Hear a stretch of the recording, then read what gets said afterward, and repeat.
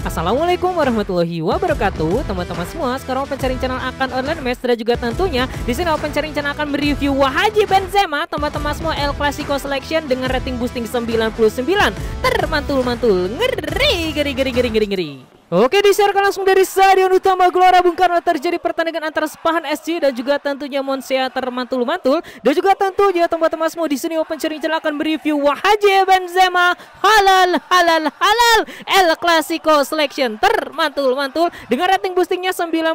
Dan juga tentunya teman-teman semua di sini gua menggunakan formasi 4-1-2-3 karena memang untuk memaksimalkan potensi dari Haji Benzema ini, teman-teman semua memang harus menggunakan formasi 3 penyerang termantul-mantul. Lanjut saja teman-teman semua, di sana kita berikan kepada Haji. Di sana Haji berikan tendangan, wanjai, gila digetok Pak dari belakang. Ampun.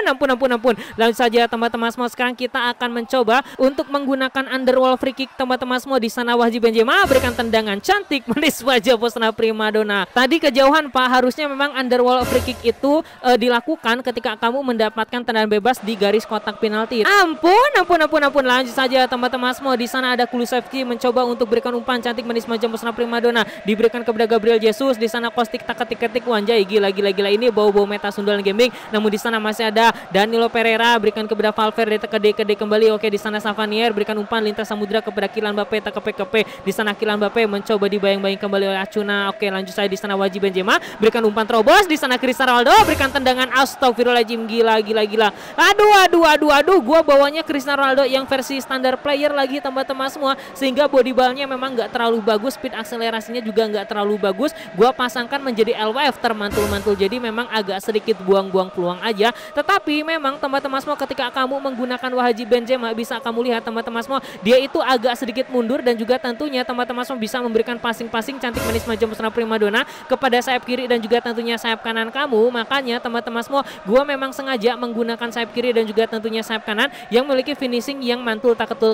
Di kanannya gua menggunakan Mbappe, di kirinya gua menggunakan Cristiano Ronaldo teman-teman semua, di mana keduanya baik sayap kiri dan juga tentunya sayap kanan gua gaya permainannya adalah pemburu gol termantul-mantul. Namun di sana masih ada Valverde, wanjai, gila mau lakukan sliding shoot. Namun di sana masih ada Depay berikan umpan cantik manis macam Posna primadona 1-2 berikan kepada Savanier kembali. Langsung saja di sana Haji Benzema, ayo lari, nggak ada speednya tapi body ballnya bagus. Di sana Haji Benzema kita berikan flashing Terminator Haji Benzema Terminator halal Haji Benzema termantul-mantul, ngeri.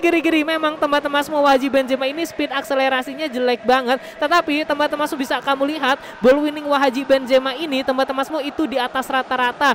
Tiba-tiba teman-teman semua dia bisa mencuri bola dari center back lawan gua. Ampun. Gua juga cukup kaget teman-teman semua, tapi untungnya teman-teman semua respon gua begitu cepat sehingga teman-teman semua gua cukup kalem untuk mengantisipasi melakukan eksekusi cantik manis macam Posna primadona. Di sana Depay berikan umpan cantik manis macam Posna primadona, namun berhasil diserebet ahoy kembali oleh lawan Penyerang channel. Di sana Savanier kita berikan kepada Haji Benzema kembali, namun diserebet ahoy sama si Valverde, tak kade. Lanjut saja di sana Nesni berikan umpan cantik manis macam Posna primadona, umpan jarak jauh yang langsung saja. Di sana masih ada Cuadrado, mau kemana kamu deh, diberikan kepada Pereira kembali. Langsung saja di sana Haji Benzema berikan umpan 1-2 bersama Haji Benzema kembali. Di sana Haji Benzema, astagfirullahaladzim, kalah body sama si Demichel, tak kecil Pak. Ampun. Langsung saja fast counter attack dari lawan Penyerang channel diberikan kepada Kostik, tak ketik. Aduh, gua deg-degan sih teman-teman semua. Biasanya yang pakai Kostik itu menggunakan meta sundulan gaming, namun di sana hampir saja, gila.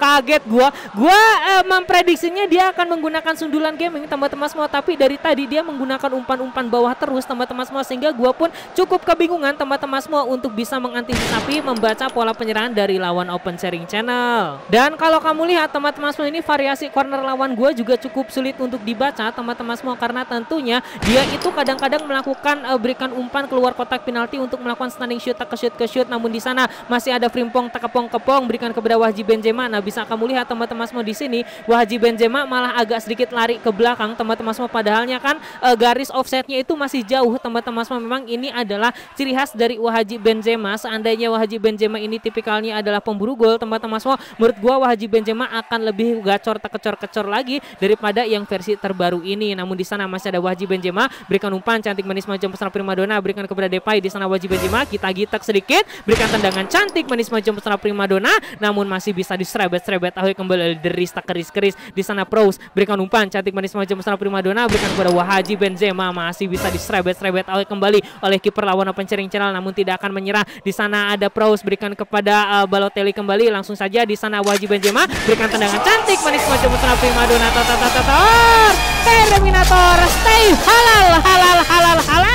Wahji Benzema mantul tak ketul-ketul 2 gol termantul-mantul. Dan juga tentunya teman-teman memang positioning dari Wahji Benzema ini ngeri teman-teman semua, karena tentunya bisa kamu lihat walaupun memang dia agak sedikit telat maju karena memang permainannya itu agak sedikit ke belakang dulu teman-teman semua seperti ini, meminta bola sebagai pemantul, tetapi teman-teman semua ketika dia udah di dalam kotak penalti teman-teman semua positioningnya itu akan sangat mantul tak ketul-ketul, lalu berada dalam posisi enak teman-teman semua untuk diberikan umpan cantik manis manja pesona primadona. Lanjut saja di sana masih ada bau stick berikan kepada Depay, tak kepai kembali berikan stunning cross diberikan kepada Wahji Benzema termantul-mantul. Sayangnya teman-teman semua gua lupa bawa si Kostik, anjay gila kalau gua bawa si Kostik di kiri teman-teman semua ini akan sangat enak banget, karena tentunya dari tadi teman-teman semua Wahji Benzema itu mendapatkan umpan stunning cross yang enggak akurat dari Depay teman-teman semua, karena ya gua cukup maklum teman-teman semua memang Depay ini gaya permainannya adalah yang versi pemburu gol dan enggak memiliki umpan yang cantik manis macam pesona primadona. Jadi wajar banget kalau misalkan umpan-umpan stunning cross dari si Depay ini teman-teman semua enggak terlalu akurat untuk bisa memaksimalkan potensi dari Wahji Benzema. Namun di sana masih ada Pedri tak kedri-kedri berikan kepada Kostik, namun dipotong kembali diberikan kepada Pros kembali manis macam pesona primadona kita berikan kepada Depay, tak kepai kembali 1-2 bersama Wahji Benzema. Alah Wahji Benzemanya nggak maju. Oke, di sana Wahji Benzema berikan tendangan namun udah lemas tak kemas. Ampun. Dan juga tentunya teman-teman semua salah satu kekurangan dari Wahji Benzema ini karena memang dia udah berusia ya teman-teman semua, sehingga staminanya itu nggak terlalu bagus, apalagi dari tadi teman-teman semua gua itu selalu ngajak lari terus Wahji Benzema, maka staminanya itu akan lebih cepat habis. Tapi nggak apa-apa, di sana Wahji Benzema aduh.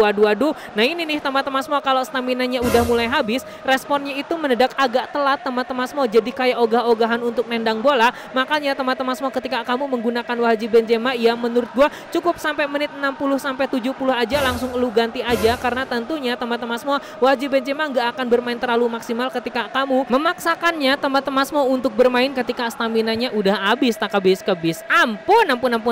Lalu saja di sana Draxler dipotong kembali oleh lawan Penyerang Channel. Di sana Gabriel Jesus berikan kepada Neymar Junior namun dipotong kembali langsung saja di sana. Allah, dia udah masukin Musiala pak super sub termantul-mantul, tapi nggak apa-apa. Langsung saja di sana masih ada Perela, kita berikan umpan cantik manis macam pesona primadona dipotong kembali. Langsung saja di sana Pros manis macam pesona primadona berikan umpan lintas samudra kepada Depay, tak kepai namun masih bisa ditutup kembali lawan Penyerang Channel. Oke, di sana Wahji Benzema udah lemas pak, nggak bisa dipaksain pak, udah nggak bisa lari pak, permainannya juga mulai aneh teman-teman semua, agak telat responnya. Dan juga tentunya di sana masih ada Pros berikan kepada Wahji Benzema 1-2 kembali. Di sana Mas Ridwan namun dipotong kembali lawan Penyerang Channel, lakukan fast counter attack termantul-mantul teman-teman semua. Di lost time tak ke time ini apakah dia bisa mencetak 1 gol? Di sana Neymar Junior berikan flashing tak kasing ngeri.